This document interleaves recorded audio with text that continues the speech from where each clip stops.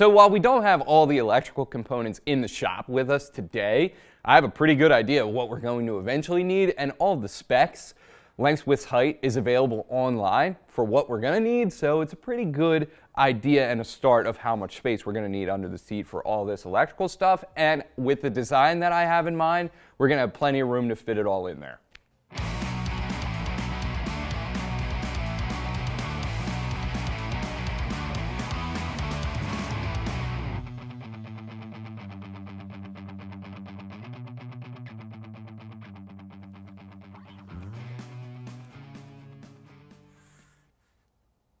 All right, before I get too far ahead of myself here, I'm just getting it laid down on cardboard with some of the rough measurements that I just took. Nothing too precise about this, just gonna get something to hold up to the bike and see if I like the shape. Nothing too crazy about that. But before I get too deep into getting this down on our cardboard here, let's go over to the bike. I'll tell you exactly what kind of design I'm thinking. Our tray is gonna start right here, and it's gonna go all the way back to right here and mount up in these factory mounting holes. What I'm thinking is we do a flange up here just to sit on this lip right here and find a way to attach that, probably drill a hole, run a bolt through there. And then we're gonna come here and basically have the bottom of our tray like that, flush to the bottom of the frame rail. We're gonna have some tabs on the side that aren't gonna be touching the frame rails here. We don't want those to rattle around and make noise, but you do wanna get a little bit of airflow in here without letting any water in there, so a tiny bit of breathing room on the sides of our box here. Then we're just going to come down to about this point where the frame rail changes its direction and kind of bends a little bit here, and we're going to follow that along to the back. Now this shape back here, it's a little bit of a trapezoid, I guess, a little bit. It's a little tight up here and gets a little wider as you go, but that is going to be flat, and again, we're going to bend those up on the sides here. Not going to touch the frame rail with the side bend tabs, just going to run it really close and try to get a little bit of airflow in there, but no water. And then here, again, we're going to do a 90 bend, make a tab that comes over these factory mounting holes, drill some holes, and run them in with a bolt to attach it. But that is going to be the gist of it. So let's go back to the cardboard, let's get the shape on paper, put it up to this thing, and see what I like and what I don't like.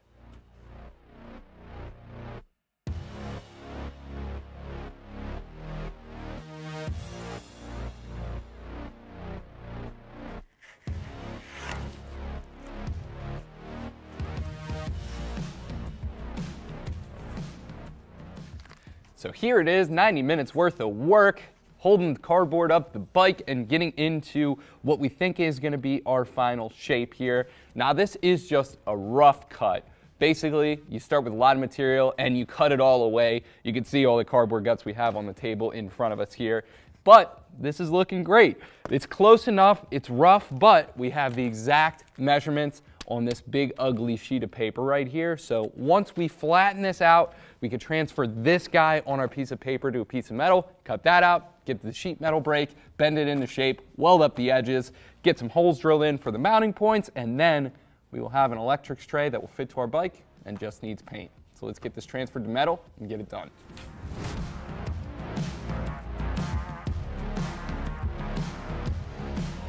Now metal sometimes has a coating on it. You want to strip that off before you make any bends. Generally, it's easier to get to when the piece is flat rather than all bent up. And you can see the contour SCT just rips right through that. Now, if you've ever seen machine work, you know that that blue layout fluid is what you typically see when you're scribing lines in metal. That's called die chem. We didn't have any of that laying around.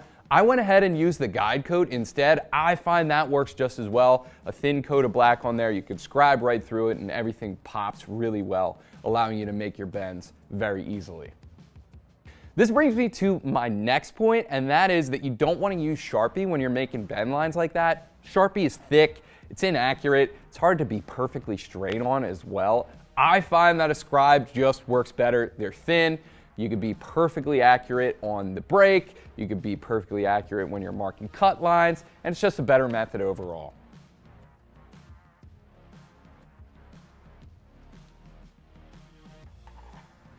Okay, here is what we got. So this lip right here is going to be the front end of our motorcycle, as you can see. This is going to be the front mounting point, and this is going to fold up and then over to give us exactly what we need right there. These are trash, and this edge of the box and this edge of the box is going to fold up, and then we'll weld along that seam right there. Same thing goes with all of these outer tabs that you see along down the side here. All those are going to fold up, and really our electrical tray is just going to be this space in the middle right here. Moving down, we have a little bit extra here. We didn't take any measurements for that because since there is going to be a huge bend here, we're going to need to make a little bit of a V-cut in this corner. So I gave us some extra material. We're just going to have to shape this as we go. Down here, pretty standard stuff. We're going to do a bend here at the back, and then it's going to fold over here, and this will be our rear mounting point. Probably a hole there, probably a hole there to get to the factory mounting points. These are trash. We have another weld coming out in this corner to this corner, and then again over here, weld this corner to this corner. And that'll be it. And ignore this line right here again. That's just a mistake I made a little bit earlier on. So, the shears. Let's get this thing cut out, and then we'll take it over the brake, and this will start to take shape as our electrical tray. Super excited.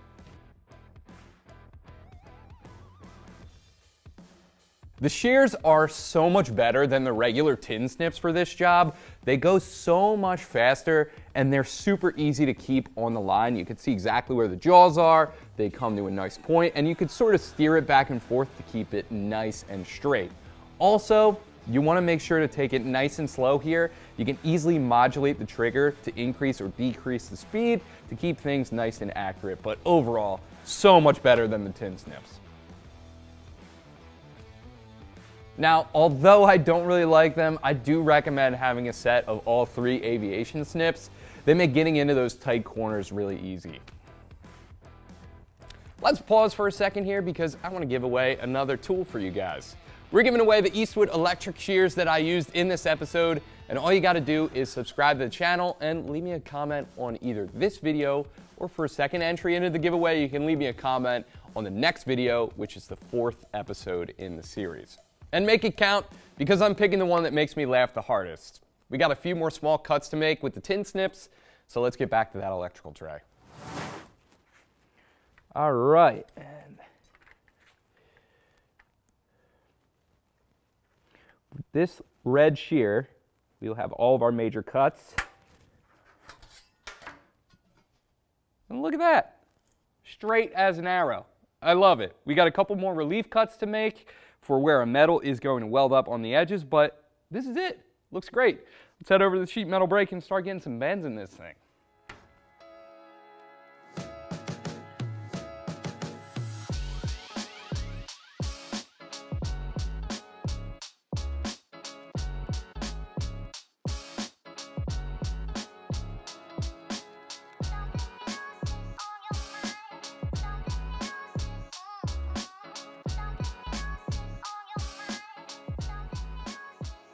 So if you're making a box like this at home, you need to have a good brake. And if you're looking for the best of the best, the electro brake is it.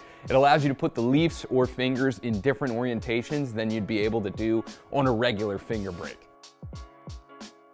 The electro brake is also really nice because you can really hang your piece off the edge of the brake, which is especially helpful and the only way you can pull off these complex patterns sometimes.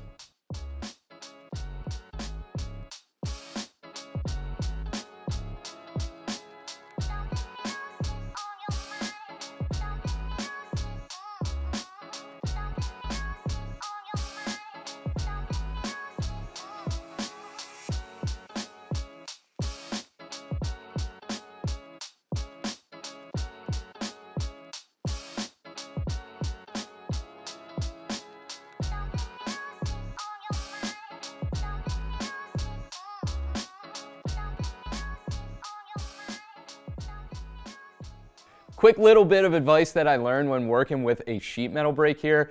You want to plan out the order of your bends. Otherwise, some of the bends in the metal already might get in your way, which is exactly what happened to me. On the last bend, some of the sides were getting in the way, but no big deal. Some quick thinking and a panel clamp, I was able to get that bend up, and it looked perfect anyways, so I lucked out. It's always nice to be able to reuse some mounting holes that were already there previously. I grabbed the cutoff wheel, cut off the nuts that were there, and we were able to mount up our electrical tray, no problem in those 2 holes.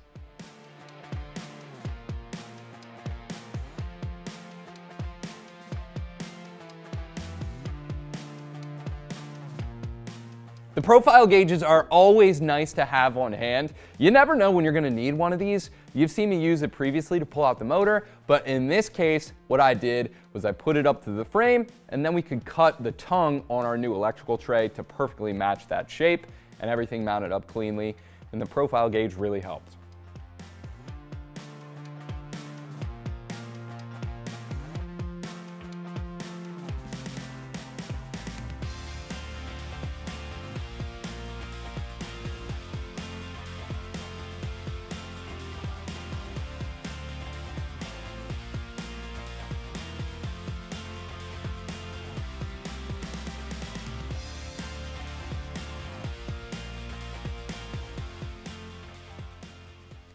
One thing I didn't show you guys is I went ahead and threw the electrical tray into the blast cabinet just to get rid of anything that might be on the tray, but mostly that guide coat that I used as a pseudo layout fluid.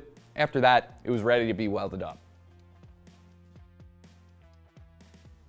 Now, when it comes to welding thin sheet metal, you do want to be careful, especially if it's a project like this one where you've spent hours getting everything bent and ready to go. What you want to do is tack everything, make sure nothing moves on you, use some compressed air to cool it down in between welds, make sure your settings are right, and then MIG is just point and shoot. Go around slowly, make sure there's no warpage until the full thing is welded. Well, I think this thing turned out great. I think there's plenty of space in the tray itself, especially on that diagonal portion that follows the front of the frame. The way the tank is shaped, you really get a ton of space under there, and I think this is more than enough for all of my electrical components, and I think if I'm lucky, I'll even be able to fit the battery in there. It doesn't even hang down that far, and I think once I paint everything black, it'll blend right in with the frame and keep the triangle nice and clean, which adds to the Cafe Racer look. So in the next episode here, we got some just as good sheet metal work that you're definitely going to want to see. We're going to use the factory seat pan, and I'm going to Frankenstein something together to make it fit perfectly for our Cafe Racer needs. You're definitely going to want to see that one. We got some bead roller work. We got some more sheet metal fabrication coming up, so stay tuned and keep an eye out for that one. Leave us a like, leave us a comment, tell us what you think about the series, and as always, thanks for watching. I'm JD. Make sure you keep it right here at Eastwood to do the job right.